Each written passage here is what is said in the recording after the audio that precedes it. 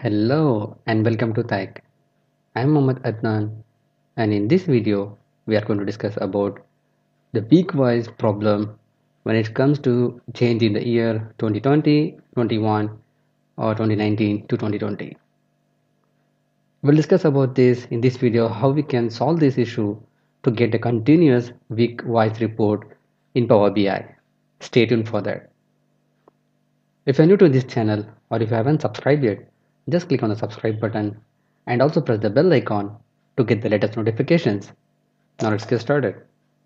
This is my PowerBI file. In this I have these sales transactions week-wise starting from 1st of December 2019 to 31st of Jan 2020.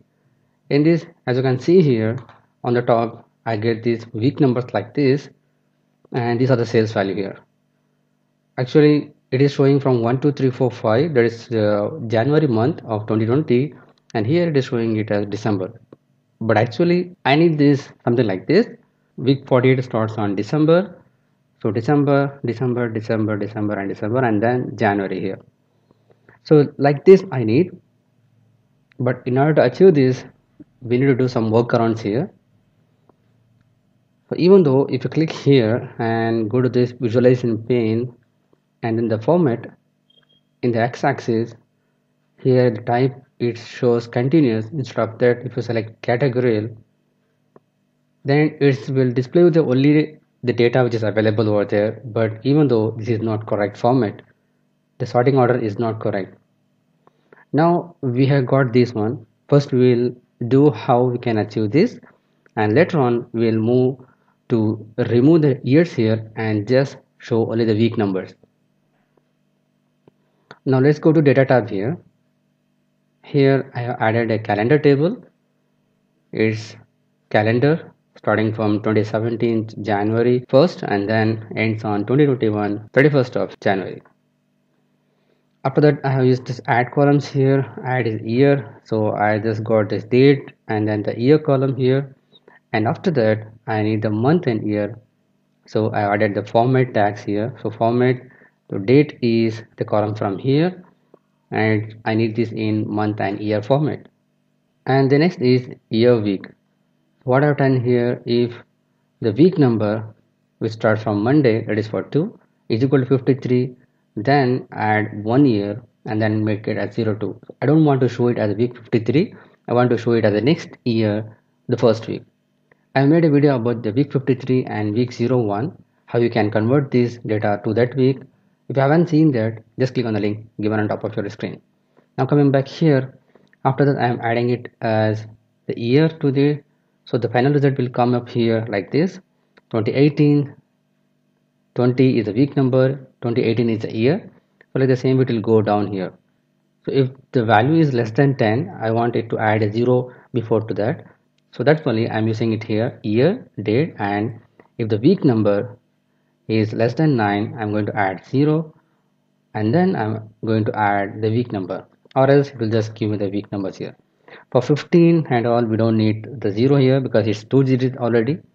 Whereas if it is less than 9, for example this one 05, 06 is the right, so I'm adding an additional 0 before to 5, 6 here. That's it. And then I'm creating a new table, the week year. Here I'm adding the same thing. The week is 53 added to 01, and then here after that year. The difference between these two is I'm just using the year and then the week, whereas here I'm using the week and then the year. And finally I'm just using it just the week numbers here in the week column. Now if you click here and in the column tools, go to the sort by column, and then look at here, it is by year week. Now I'm just clicking it here. If I go here and sort by week year, it is just the same column name. Let's go to this visuals. As you can see here, this one, the first comes here 01, 02, 03 in alphanumeric order here, but actually I don't need this way.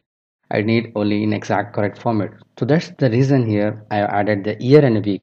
So when the year and week comes here, then automatically it's going to sort this one. So I'm clicking it here and then sort by year week column. Now let's go to the visuals again. I have not made any changes here. It's just sort by column, and look at the values. It is perfectly aligned from December 1st to end of January the next year. So now I will show you one thing. So this is general week, right? So if I click here, because I just need the week number, not the year as well. So I'm clicking it here and then go by sort by column, and I want to make it year weeks. If I click here, it'll throw an error here. We cannot sort the week column by year week. There can't be more than one value in year week for the same value in week. Please choose a different column for sorting or update the data in year week. So what does it mean is, I will show you here. If I take an example of this is a week, right? So it comes here 2020-01. Now if I sort this one, if I filter the week 1 alone here, the week 1 everything is here, but whereas the year week is changed 2012, 2021, 01, and then 2019, 2020, 2018. So there are many records is there, right? So actually PowerBI wants, if you're going to sort one column by another column, the both of them must have unique values according to their rows here. You might think why this column sorted without any issues, right? It's because if you look at these two columns, the year week and then the week year, it is 2021-01, it's 01, 2021. Now it's 2020-01, it's 01, 2020, it's 2019-01, 01, 2019, 2018-01, and 01, 2018. So each and every value which has a row by row is not duplicates, doesn't have more than one value like this column. So that's why it's not able to sort. Now actually my requirement is I want to show only the week number here. Here I just want to show only the week number, not the year. Because generally if I'm going to show the last 8 weeks of the data and I am in January, so by default it has to show starting from December or November. So anyway user is going to aware that it is from the previous week. So I don't need to unnecessarily show the year here. In that case, we have a small workaround on that. So let's do that. I'm going to same column here, the week year, and then I'm going to add, this is the column, right? I'm going to add a small, another DAX here. So left of, I'm just switching the left of everything here, comma, 2-digit, close the bracket. So what I'm taking it here from this column, week year, I'm just taking the left 2 digits here. First of all, I have done week and year, and then I sort this column by year week, and now I am removing this to show only the left of 2 characters. So now commit here. So now it has only one here, only the week numbers. If I select this column, sort by column, it is showing it by year and week. Even though this is week year and it has a repeated values, but still it is sorting by year week. This is really strange, right?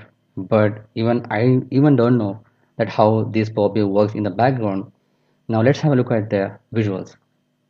Cool, now it has only the week numbers and it is clearly sorted based on the dates, what we have selected here. This is really cool, right? To be frank, even I don't know how this actually works in the background in PowerBI. Now let me show you one thing. As I have filtered only for the 1 year here, now I'm going to clear this slicer just to have a look at the values here. Now as you can see it here, this is something different which is not really helpful if you use just the week number. Now whereas if you look at here, the bottom is week year, it is clearly sorting 1, 2, 3 like this, and then it is going until the week 52, and after that it is going again for week 01. If you go here, so it means this is for the year of 2021 and this is for 2020, and after that it is for 2019. This example really helpful if you're looking at the last 6 weeks, last 8 weeks, or last 18 weeks of the data in Power BI, and if you want to carry forward this value from the last year to this year, in a sequence order. Not like that you will get the 1, 2, 3, 4 on the front and 48, 49, 50 on the back side of this report. That's not easily understandable for the end user. So by doing these simple steps, you can clearly make the report easily understandable to the end users. I believe this video will be helpful for your real world applications. If you like this video, just click on the big thumbs up button. If you're new to this channel or if you haven't subscribed yet, just click on the subscribe button and also press the bell icon to get the latest notifications. But make sure you turn on the notification on your devices. And if you're not a member of the TAIK yet, just be sure to hit the join button to become a member of TAIK. Share it with your friends and colleagues. If you have any queries and feedback, just post it on the comment section below. Thanks for watching. Keep learning. See you in the next video.